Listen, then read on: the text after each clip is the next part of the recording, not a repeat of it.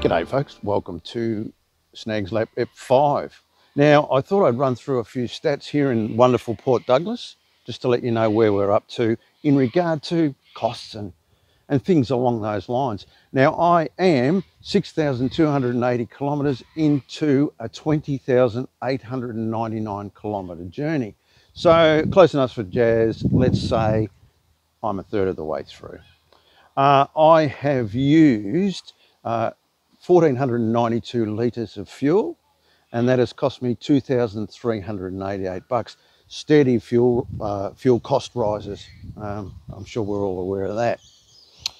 Fortunately, Cicero is pretty conservative in regard to fuel use, and I have used 6.1 litres per 100 kilometres, and my spend has been about 125 bucks a day. So I've tried to stick to that. Sometimes you come in less than that. Sometimes you come in a whole heap more, but I try to keep it to about 125. Fuel's the main expense. Like a campsite like this, I can get for about 40 bucks with power. So that's pretty good. It averages between about 30 and 50, depending on how flash. It is school holidays right now, so you'll see prices skyrocket. Bit of free camping now and then to bring the quids back, but about 125 bucks a day. I'd like to get that down to 100, but I did give myself 10 days at Early Beach in a flash joint, so I have to own up. I did go a bit soft there. So look, there's a few stats. Let's have a chat about some things I've learned along the way.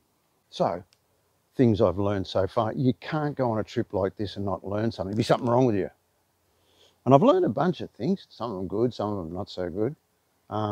One thing I've learned is that you should never kick a possum. They're such benign creatures and so cuddly.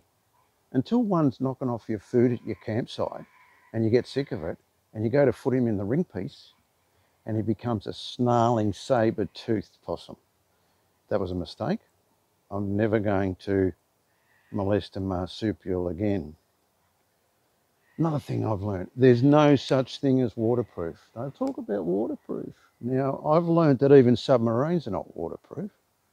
And trust me, when you read the waterproof sign, it should say, sometimes, I've been wet, really wet. Everything's been wet. Fortunately, most of the time it's been warm weather, but 5 days in a wet tent with a wet sleeping bag can test a soul. So I'm glad I'm, as everyone knows, kind of zen, easygoing. They call me easygoing, Greg. Yeah. Further to that, listen to flood warnings.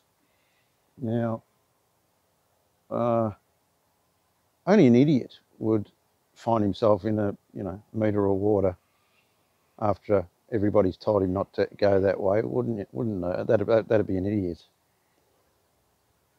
I'll leave it at that. Now, people in caravan parks like a chat. I don't mind a chat. People know I've got a reasonable transmitter. Receiver's not as good. But I do like to keep to myself, and people like a chat. Now, some of those can be somewhat wearing, but I've tried to be open-minded about that, and I'm finding that you get some little pearlers of stories, and you meet some really cool people. So I've tried not to be such a turd. I don't know how I've gone with that. But I have met some nice people. I've had a heap of fun. Pragmatic. Don't go past your fuel range light. Even though I've been on the East Coast, and let's face it, it's pretty cushy on the East Coast. It's going to get a lot harder shortly. But yeah, fuel can get interesting. If you find yourself getting into the evening, and you will, whether you decide not to or you don't want to travel at night. And travelling at night's got whiskers, but you'll find yourself out there at the wrong time. It's easy to pull something up.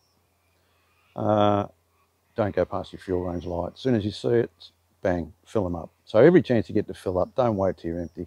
That's a really good tip, I reckon. Service station pies haven't improved.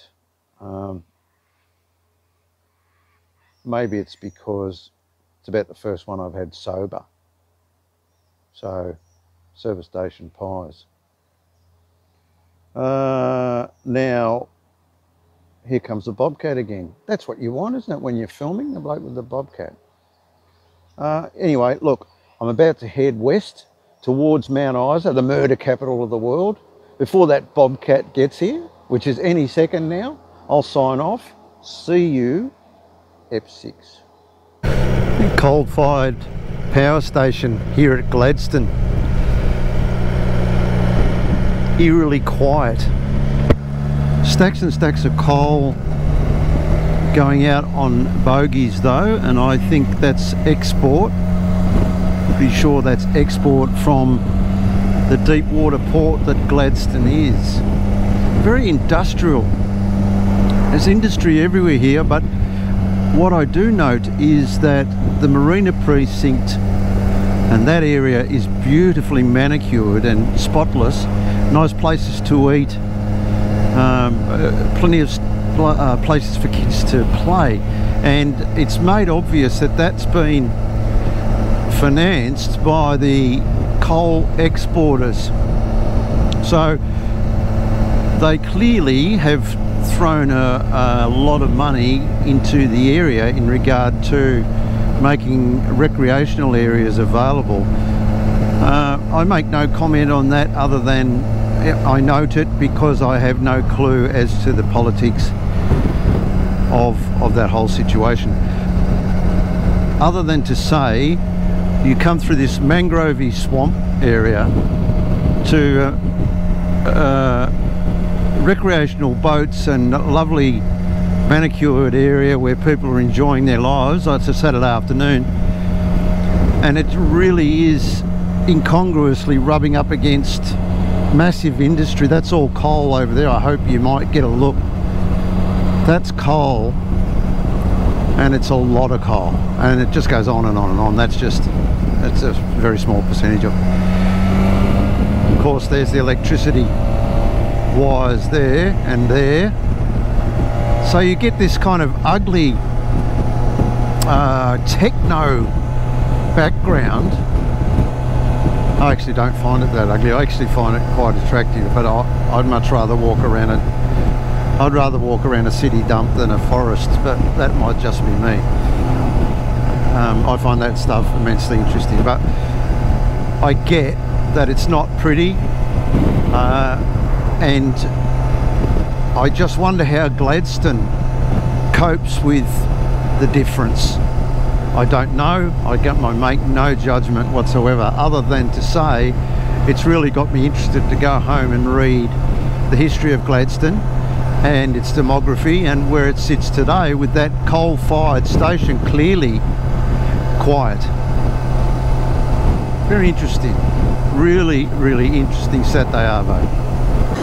Cane cutting. As you can see, it's a lot more automated than the horrible hard job it used to be when men would stand out in steaming temperatures with a huge dangerous blade.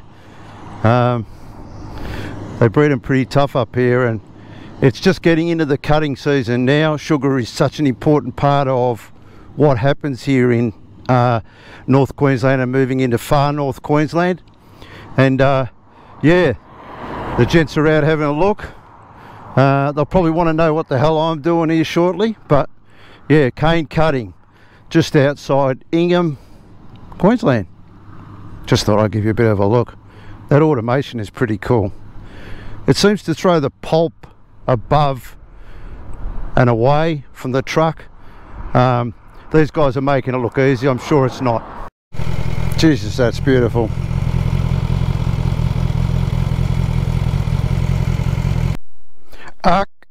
Tongue. Crocodiles. Keep away from the water's edge. Do not enter the water. Take extreme care when launching and retrieving boats. Do not clean fish or leave fish waste near the water's edge. Camp well away from the water. Alright, let's go and have a look. Let's see if we can entice. What do you think? You reckon a croc would like a, you know, old snag, a well-aged snag? This is the Moonga Creek, and it's probably, I mean, I don't know shit about shit, but it looks like crocodiles that live here to me. there's big lizards all over the joint and stuff, jumping around in the bits and pieces here in the mangroves, and it smells like shit. But look at the things that run around. It's just crabs and stuff running around. If you have a close look, they're just always bolting around. Nature just comes back when you're not looking. Doesn't really give a shit about you. And I reckon there'd be a real good chance of a croc in there. A really good chance. So this will be close enough for me, because as a born and bred Melbourne city boy, I'm just looking for tracks. Does it look like a crocodile track to you? What's a crocodile track look like? Anyway, there you go. Starting to hit the real tropics. It's really steamy and hot. It's different, and I really love the feel of it. I remember it from a couple of times when I was a young bloke. I backpacked up here. My wife and myself backpacked up here before children. One of the things we did. It was just really great. One of my greatest, fondest memories of my beautiful girl. And just the smells and sights and the laconic manner of the place comes back. You know, it's nice. Anyway, enough waxing lyrical. I reckon a croc's... What's that there? Jesus Christ. Righto, see ya.